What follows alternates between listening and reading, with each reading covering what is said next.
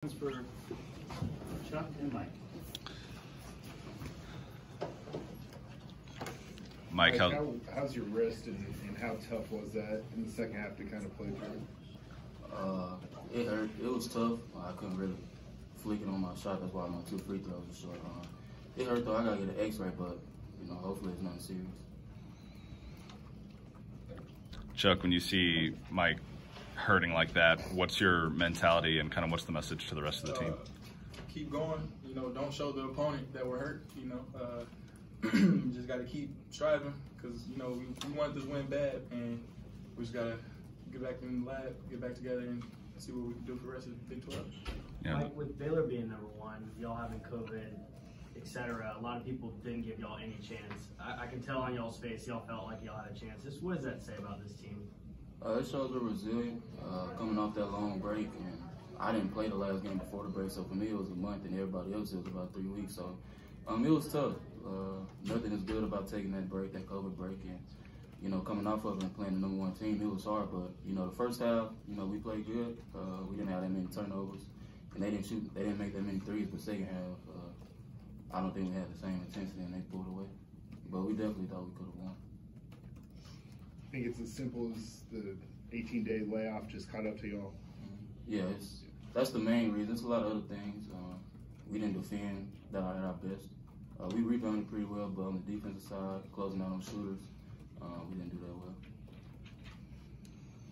You're going back to that first half when things started to click, that 14-0 run. What was going right during that run? Energy was there. Guys were hitting shots. I think fatigue set in, and that's what affected us. But as we keep going, that's not going to be a factor anymore. Coach Drew was just in here. He talked about the difference he sees in this TCU squad this year. Bigger, more athletic. How's that going to play to an advantage for you guys in this Big 12 run? I feel like that's our main strength. We have bigger, stronger wings this year, and that shows in our rebounding. And Eddie and our centers too. So we're definitely bigger, stronger, more athletic than last year. But we just gotta go out there and do it for 40 minutes. Chuck, you guys didn't finish the way you wanted to with the win. But how much confidence does this give you guys, knowing that you could play with the #1 team in the nation? Absolutely. But we knew from day one that we could play with anybody in the country. So we're taking this as just a loss because that's all it is. We know that we're fully capable of beating them again. We're more than excited to go back to Waco next month. Did it feel good after the extended break to just be back on a basketball court? Absolutely. We've been playing basketball our whole lives, so this is our new norm.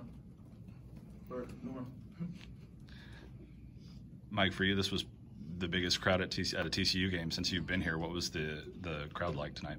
It was amazing having everybody here, and like you said, this is the full crowd, the biggest crowd I've had since I've been here. Obviously, last year almost no one could come, so it was good. I like those moments. Big crowds, big games, especially against the #1 team.